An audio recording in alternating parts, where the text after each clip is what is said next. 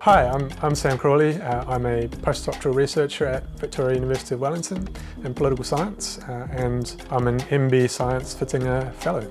I came to research a little bit later in life than some people. I was really worried about climate change and wanted to do something on that. It's a really pressing issue, an issue that a lot of us are worried about, but there's not enough being done about climate change. Politicians are not really putting the really sort of ambitious policies in place that we need to really address climate change. So I did a survey in Australia and New Zealand. I asked people all about their different opinions on climate change. A lot of people wouldn't expect to see that difference, and a lot of people might think, wow, climate change is probably more important in New Zealand than Australia, but actually, yeah, it's the other way around. Things like healthcare, especially in recent years, education, especially for people with children, and the economy and job security, cost of living, those sort of issues tend to be much more immediate to people. COVID kind of hit in my last year of my PhD. Didn't really have too many options at that point because there's still a lot of uncertainty. I would have had to have tried to pick up casual contract, or I may have had to